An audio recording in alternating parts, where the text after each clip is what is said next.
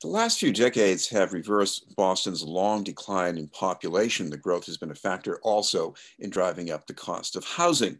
Overlooked by many was a potential source of relief with more help from Washington. Our guest took note of the opportunity, and that has since led to initiatives by the Boston Housing Authority and the Department of Neighborhood Development. To bring us up to date is the District City Councilor representing Beacon Hill, Back Bay, Fenway, and Mission Hill, Kenzie.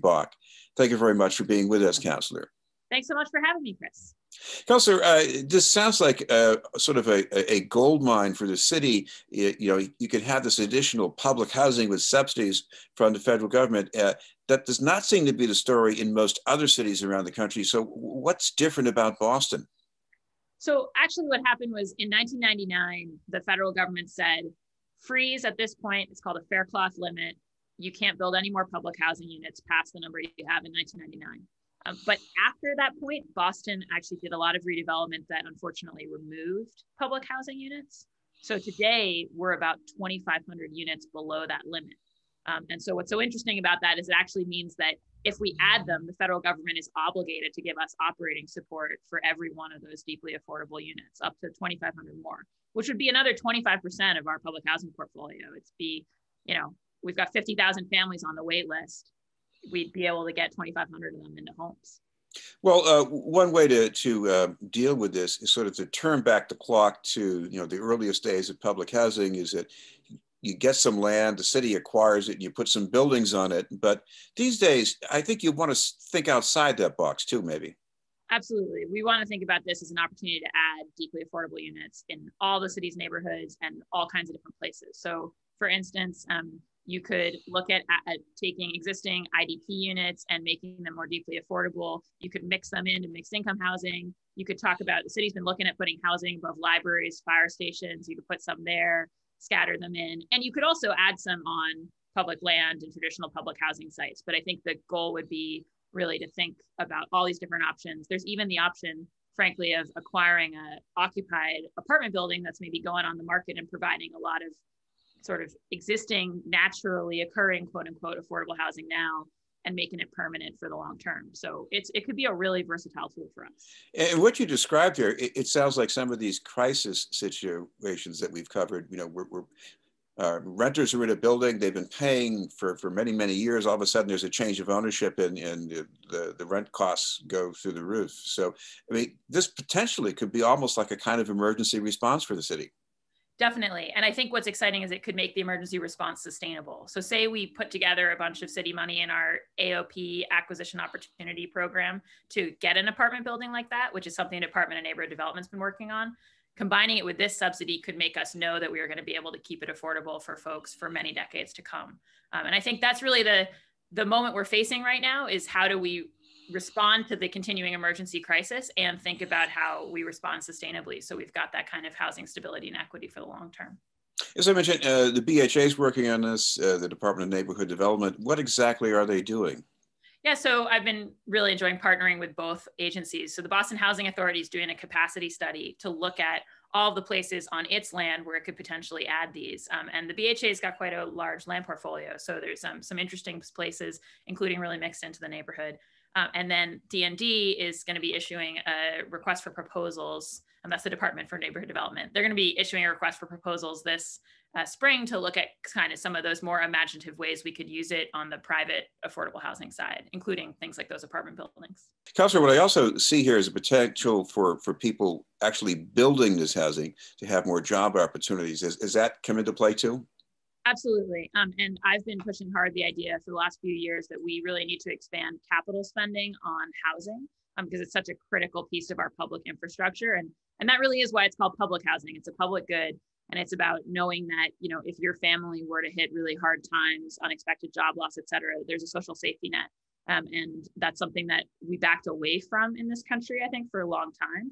And we have an opportunity to now reinvest in. And absolutely, that has to be a piece of, the city capital budget funding those projects and those being good jobs for Boston workers.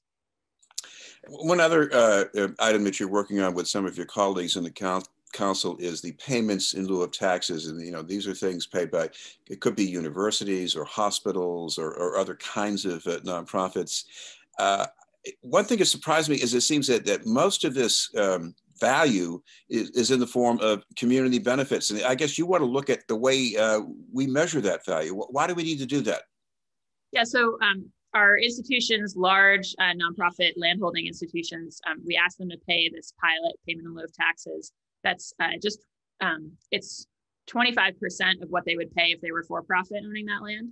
And then we say, oh, and half of that you could provide in community benefits. And those community benefits can be really varied right now. And some of them are sort of critical things that we need that substitute for city services. And I think those are really the kinds of things we want to see people doing, real opportunities for our young people, programming in Boston public schools, access to low-income healthcare, all kinds of stuff. And then there's things that can feel a bit more sort of random or assorted, or it's not as clear what the direct value to the residents of Boston is, or how to measure that value. And I think what we're looking at, I filed this with Council President Janey, what we're really looking at is, in COVID, we saw what it looks like when all of our hospitals, universities, all of our nonprofits get together and coordinate around a response to a crisis. And there's been unprecedented, bed sharing between the hospitals. We used facilities, we used Suffolk dorms to house homeless folks, right? It was a real coordinated response between the public and the private institutions. And I think that, as we go into recovery mode, thinking about the economic and racial equity crisis in Boston in the same way, and asking our partners, hey, when we talk about community benefits, instead of just having a bunch of different proposals that are not connected up, how do we connect them to those most critical needs of the city, and really make them measurable and focus on affecting positive change with those community benefits? I think that's where we want to drive the program. So I'm really excited for the conversation. I know one of the difficulties is that when you're evaluating benefits, you want to make sure you're comparing to apples and you're being fair about it.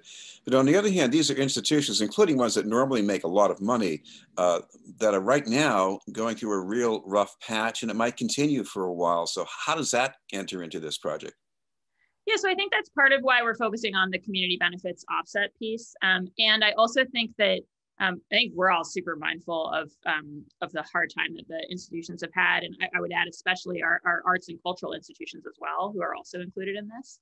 But I think what I've found talking to a lot of the institutions that are in my district is that, those institutions boards are also talking about the deep equity challenges we have in the city. And yes, we're going to need to be coming back and recovering, and we need to do that institution by institution, but also everyone's fate is tied up with the fate of the city, and whether Boston is a good and equitable place for all and for families from all walks of life to grow. And I don't think any institution or its leadership sees success and rebuilding in a context that isn't paired with that kind of rebuilding in the city. So I think this partnership is essential, and I think everybody's sort of coming from a place of goodwill in relationship to that. One of the places where you have to think about equity these days is in public transportation, and specifically the number 55 bus. What have you been doing with that? Yes, so the whole council joined me in a resolution yesterday objecting to its suspension, which is set right now to go forward by the MBTA on March 14th. I'm hugely frustrated by this. The MBTA decided this cut in December. It then promptly received hundreds of millions of dollars from the federal government, and yet it's still going forward with the cut. And I really want to humanize this for people. So I have a whole bunch of low-income seniors who live in the West Fenway, in an area that's ringed by quite large roads, and a lot of them have mobility challenges. And a lot of them rely on the 55 bus. It's sort of like their line out of the neighborhood. So it stops right in front of St. Cecilia's house, which has 200 units of seniors, a bunch of Russian and Chinese speaking seniors who haven't been going out because we told them to stay home in the pandemic, and who are not understanding and receiving the MBTA's communications because they don't speak English primarily. And now they're starting to get vaccinated and start to think about re-engaging their social life. I've got Chinese seniors who would go to Chinatown. I've got a constituent who lives next door in the McBride house for folks with HIV/AIDS who says, I don't know what I'm going to do. I guess I have to come up with a whole new medical provider because this has been how I get to MGH. And these are really people for whom the fact that the bus stop is in front of their buildings is critical. Like even a short journey on foot is really hard. And the T is kind of looking at the overall metrics and saying, oh, it's a relatively small number of people using this bus during the pandemic. We'll just suspend it with no promise about how or when it will ever come back. And it's just unacceptable for my constituents. So it's talk about transit injustice. I'm really hoping the T is going to reconsider. They have reached out and offered to meet with our folks. And so we're hoping, to set that up. But what really matters is what they end up doing with the line. And it's so important to the people I represent. Things could be very different a year from now as well. Thank you very much for taking the time to join us. Thank you so much for having me.